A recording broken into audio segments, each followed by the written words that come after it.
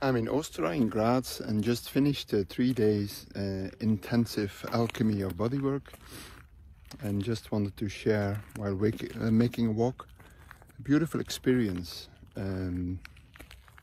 because it beautifully reflects what the work is all about. It was a lady who was in the training who has been mentally ill for a very long time, and people were a bit concerned with her when she came to the course.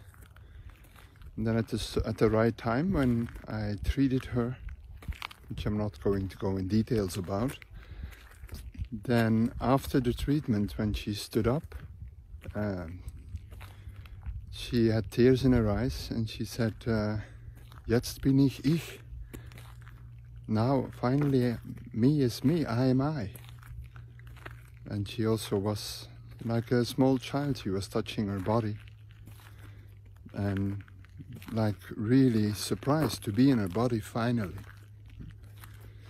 And it also touched me and all the people around, but it made me even more aware of, in healing we focus a lot on the light, which is really important.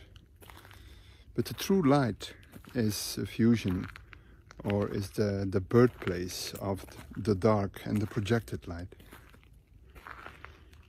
Bringing people into their body and on the earth, letting the queen find her throne finally, has a very deep value. Certainly in these times we are now in our society, where we've never been as expanded and out there.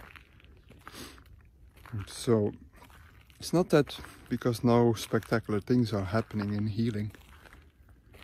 The yin part is very simple, very basic.